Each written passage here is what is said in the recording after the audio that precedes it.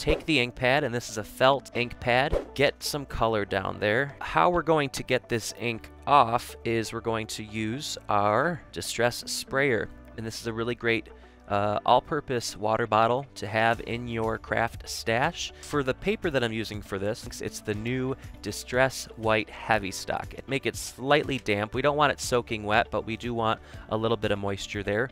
And I'm going to go ahead and just pop it down and then lift it right up. Okay, now I'm using my Heat It craft tool by Ranger. This is what I use whenever I'm trying to dry off anything. What I'm going to do is I'm going to once again just spray, and as you can see, I'm just kind of pressing, and I'm just pressing it in spots. I'm not smushing it all the way down like I did the first time. Let's take a look at this die. This is a pretty massive die. Alright, we're going to send it through. Beautiful. Holy moly, look at that. Take a moment. So I'm going to start this project with a piece of watercolor cardstock here. So I'm going to start by wetting my paintbrush, and I'm going to get it really sopping wet. So I'm going to kind of go about a third of the way down. So I'm going to wet my paintbrush here, add a bit of water, and then I'm just going to go and let the watercolor just kind of do its work here.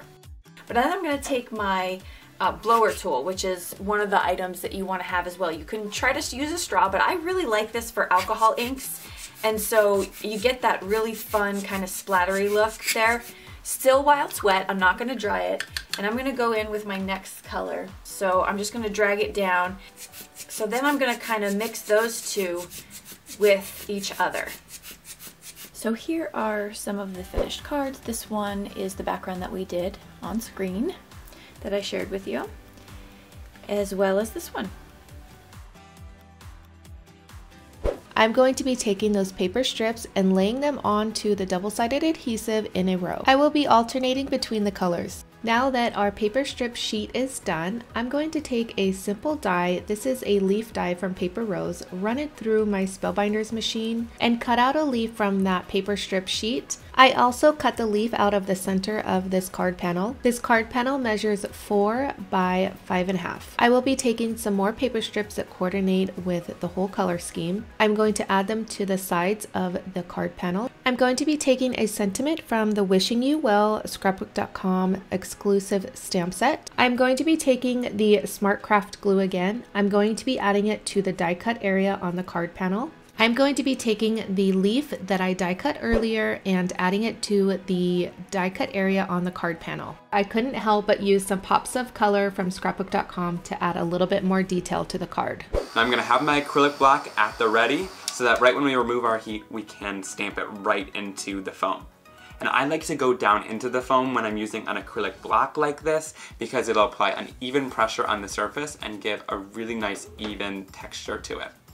So there you can see our image has stamped and transferred. I'm going to grab my ink pads. We're going to start off with a little bit of slippery when wet and a detail blending tool.